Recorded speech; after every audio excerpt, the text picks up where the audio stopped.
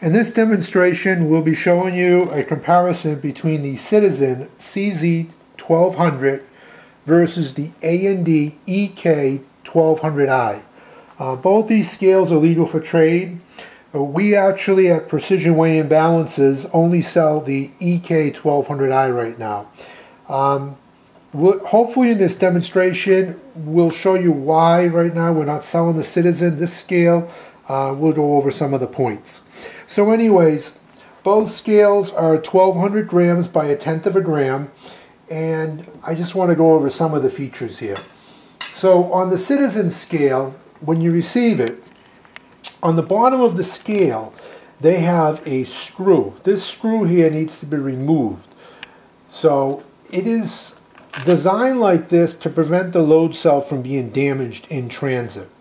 Now you'll also notice on the Citizen scale on the very bottom you have this metal tag here, and this metal tag is identifying the model CZ1200 and that it's legal for trade. So the NTEP is 09-109. So it's a metal tag that's riveted to the bottom of the scale.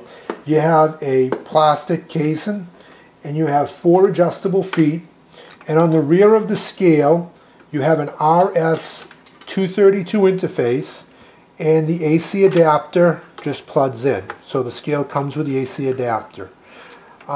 You also have on the front of the scale a sprint bubble, and to give you some idea, size-wise, I think this video will clearly show that the A&D EK-1200i has a smaller footprint, and for many people, footprint size is critical, especially in the jewelry industry, because most of these shops are very, very small. So although the Citizen is a much larger scale, you'll notice platform-wise that the A&D platform is larger. So you're getting a smaller footprint with the A&D, but you're getting a larger weigh-in platform. So weigh-in platform's a big selling point. On the A&D, let's just show you some of these features. We have a couple of YouTube videos on this already, but you have a nice stainless steel platform that's removable. The same with the Citizen scale, that is also removable. On the bottom of the scale, you have 4 adjustable feet, and the Citizen scale also has that. On the rear of the scale, you have the RS-232 interface right here. And this compartment is for putting in a rechargeable battery. The rechargeable battery is expensive, and we do have a couple videos showing it. I personally don't like the battery, the rechargeable battery. I wish they would design the scale with just standard batteries, but that's not what A&D has in their marketing plans. On the rear of the A&D, this compartment right here, so you just basically press it down, there's a button. And this button right in the center, I don't know if we can zoom in and see that, but that button is for performing the calibration. So this is a key feature, and we'll be discussing this in the video. So you'll notice that the door here slides up, and if you notice on this door, there is a hole in it. And the reason why there's a hole there is Weights and Measures will end up putting a wire through the back so that you won't be able to press the button to perform calibration. So it's what we describe as a lockout altogether. On the front of the A&D scale, you have a nice display. You have 5 buttons that are clearly defined. On the rear here, we have a sprint bubble indicator, and this little slot here is if you wanted to put a cable through it, so to lock down.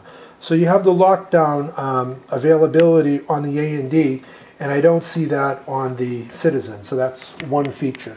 So I wanted to plug in these scales, and the big issue is calibration and how simple calibration is, in my opinion, for the A&D versus the Citizen. So I'm going to remove that little door on the back because we're going to have to press that to perform calibration. So I first want to show you, I guess we'll go over the Citizen first and how to perform calibration. So one powers up the scale, and the scale does the countdown feature similar to the A&D. The A&D does the exact same thing. It shows you the software revision, and then it will go to 0, 0. And if I put a cal weight on it, we'll just say 1 kilogram, it reads 1000.1, which is within spec. And on the A&D, it reads 1000. You know, no big deal. We're going to calibrate them, but the A&D, right on the money. And this is right on the money. I mean, it's a tenth of a gram over, but that's within specification. But let's go over how to do the calibration, and you can see for yourself which one is easier. So to perform calibration, what you need to do with a Citizen is you need to power down the scale. When you power it up, during the countdown, you need to press the mode key. So you press the mode key. This gets you into the functions of the scale. And you need to move it over. So in the manual, it explains how to do the calibration. One of the things the manual says here, this is in section 7, it says if the user wants to enter the technical parameters, the jumper K1 on the board must be shorted firstly, should be first. But anyways, their manual doesn't correspond to the scale itself because, you know, I've never opened up the scale. So anybody can go in and perform all of these technical parameters. So in order to get into there, we're at F1. We want to go into the cal mode. So to get into the cal mode, what we need to do is scroll over. And you do this by pressing the mode key. So you press it once and it says F2. Press it a second time and you're at F3. So now we're at F3. Once F3 is there, we want to press the 0. You press the 0 and the scale tells you to unload. So nothing on the platform. And it stores the value.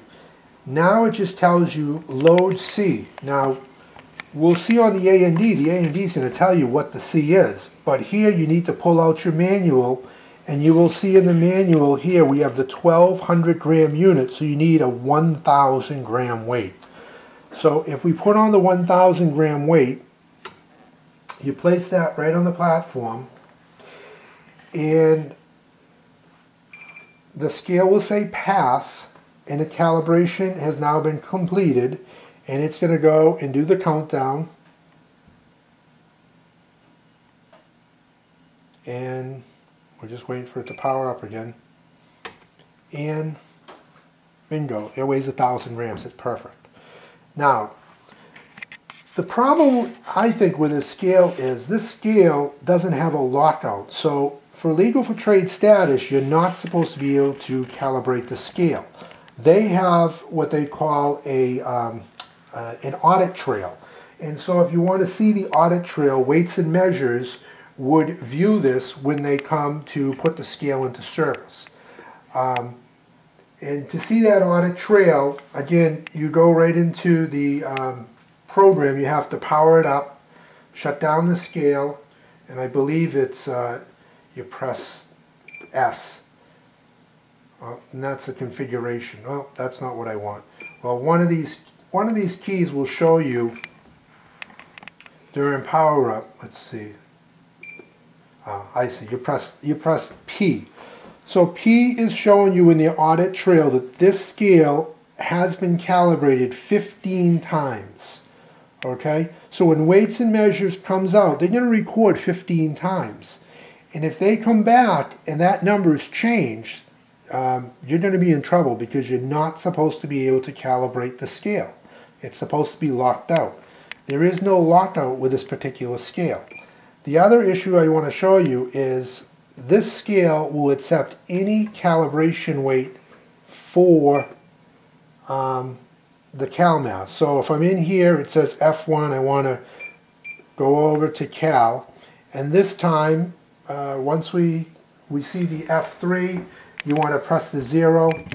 It's going to say unload the scale. It's going to store the value. So that's what that circle is, and now it says load C.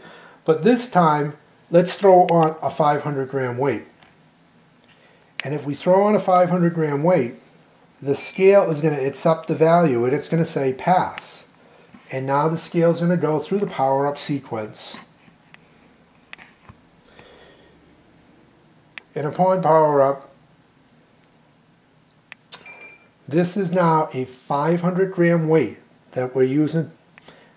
And if we put 500 grams on, it reads 1,000. So that's really not the best way to, I think, design a scale altogether. With the A&D, we'll go over that calibration, and you can make your own call on what you think is a better calibration. So to perform the calibration on the A&D, I have to go behind the scale and press the button in the rear. So press the button in the rear, and I'll see cal. Once it says cal 0, I simply press the print key, and you'll see in the top left-hand corner of the 0, it's going to store the value. And it's calling for 1,000 gram weight, so I put 1,000 grams on the platform, and then I simply press the print key. And the scale says end. I remove the cal weight, press the mode key, and the scale will return to the weigh function. That's how simple the calibration is. If I put the weight on, it reads 1,000. Now, I'm going to do the same calibration right now that I did, and you'll see the A&D, if I put on a 500 gram weight, it's going to say no way, it's the wrong weight. So we're at cal 0, I simply press the print key, it stores the value. When I say stores the value, it's storing the 0 reference point.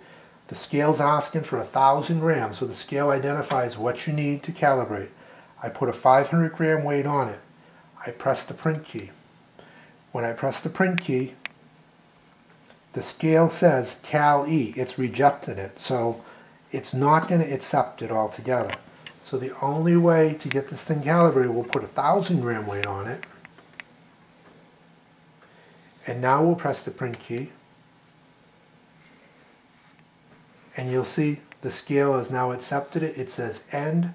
I remove the cal mass, press the mode key, and off you go. The scale is now calibrated. So the issue that I just want to try to point out in this is the A&D EK-1200i has a lockout in the back. So there's no way that you're able to go in and perform the calibration once Weights and Measures comes and inspects the scale. With the Citizen scale, if you have anybody come into your place of business and they start playing around with the buttons, I always like to call it the fat finger syndrome, where people like to just press buttons all day. If they end up going into the cal mode, the scale will record that in Weights and Measures. It's a total violation. You're not supposed to be able to calibrate. You're not supposed to calibrate the scale once it's been put into service. You know, performance-wise, I'll just throw some weights on, and you can make your opinion on which one's faster. I mean, they both weigh very good. Okay, and this is a 500 gram weight, and this is a 500, but you can see this now reads 1,000. So let's fix this scale, because it shouldn't read that. And again, that's because the scale accepted the 500 gram as 1,000. So if I'm going to do some comparison, I want to calibrate this. So again, what you need to do is shut off the scale, turn the scale on during power up, the countdown sequence, press the mode key, hit the hit the mode key 2 more times to get F3 cal, press the 0 key, tells us to unload the balance. The balance is unloaded. Now it just says cal C. Place your 1,000 gram weight on it. And then you'll see the 0 up there in the very top left hand corner. It's storing the full scale, and then it says pass, remove the weight. It does the countdown, returns to the weigh-in mode. And then you'll see he has 1,000 grams, and so it's on the money. So now we'll use the 500 gram weight, and I'm just going to place this on here, and you can make a decision which one's faster. I would say they're equivalent in speed, but the big thing I would definitely say is in regards to calibration, you're a lot safer buying the A&D because of that lockout. Also, if we're going to compare manuals in the ease of use for the balance, this is the manual for the A&D EK series. In A&D, of all the manufacturers that Precision Weigh and Balances represents, they do produce the best manual for the end user. Very clear on how to perform any of the operations and set up the scale. So it's clearly defined, it's not written in Chinese, it's written in good American English and very easy to perform. Like for example, this is A&D's procedure right here on how to perform calibration. They have the tests, they have pictures to show you, they have the steps 1, 2, 3. So it's very, very well outlined, and it's a very, I would say, polished product. Versus the Citizen scale, this is their manual. I mean, basically, it's a couple sheets of paper here, and it's just stapled together. So this is their manual, and you can see throughout their whole manual, there's no pictorials at all on, well, I guess there is a pictorial if you need to buy parts later on, and the back page gives you some idea. But it's very, very brief, and we found in regards to the calibration, the steps in the calibration in the manual don't even match what the scale, the way to use the scale. So I would say this manual needs some better clarity. I just want to go over one more thing in regards to calibration and why it's so critical. If someone was to calibrate the scale incorrectly, which can easily be done with a Citizen scale, and I'll just show you this. If I power up the scale, and again, you guys will be pros at this on how to calibrate a Citizen, press the mode key, press the mode button 3 times to get the Cal F, hit the 0 key. It says unload, so it's storing the 0 reference point. Now it's saying just Cal C. Again, the book says 1,000, but I wanted to show you something. If we put on, this is 1,000 plus 50, so I have a 50 gram on there. This scale will accept it. And when it accepts it, it says pass. We take the calibration weight off. The scale does the countdown. And now, if you put the 1,000 grams on, that should weigh 1,000 grams. Just to show you, we'll put it on the A&D. So the 1,000 grams reads 1,000 grams. Since I miscalibrated the Citizen scale, that's 952.4. If I put on that extra 50 grams, it now reads 1,000. Unscrupulous businesses could play around with a scale like this by doing calibration incorrectly, and if somebody was coming into your store to buy, for you to buy their gold, you know, they could be given the wrong values. I mean, basically, someone came with a kilo of gold and you miscalibrate it, you'd be paying them for 952.4 grams of gold. For this reason, I just think for a business owner and your reputation, you're much better off with an EK-1200i where it's locked out. There's no way in the world, once Weights and Measures has came in, put their tag on it, you can never recalibrate that scale unless you break the seal. But with the Citizen scale, anybody can just go into the cal mode and recalibrate it. And again, if Weights and Measures are doing their job, the first thing they're going to do is they're going to come in and they're going to press this P key, the button P, and it's going to show you, we've calibrated this scale 18 times. If that number is changed since Weights and Measures put that scale into service, you're going to be, you know, in big trouble. When I say big trouble, some states, like the state of New York, we have a link to it. There was one pawn shop that was fined $70,000. So they don't play games when you want to try to defraud the public. So let's just calibrate this one more time the right way, and this will be it for the video. I just want to. Let's see, I gotta get out of this. This is to turn on and turn off the modes. So we're gonna unload the scale. It's the 0 up there stores the 0 reference. Now I'm gonna put on the 1 kilogram mass.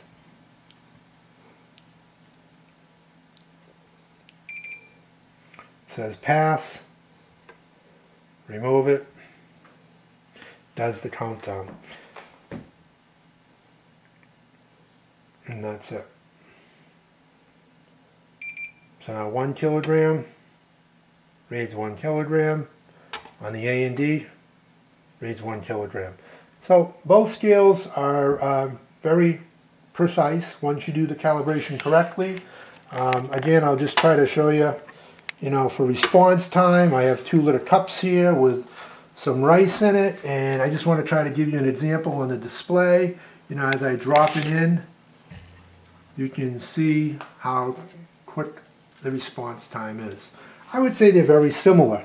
So that's our video on the comparison between the Citizen scale and the A&D EKI. We just wanted to highlight some of these examples. We have had some people call us, want in our opinion between the 2 scales, and you can make your own decision. They both weigh within specification. They are both legal for trade. I just like the ability on the A&D that has the lockout in the back for the cal mode, so you'll never get in trouble. Thanks for watching this video. If you have any other questions, visit us at either balances.com or scaleman.com. We're precision weighing balances.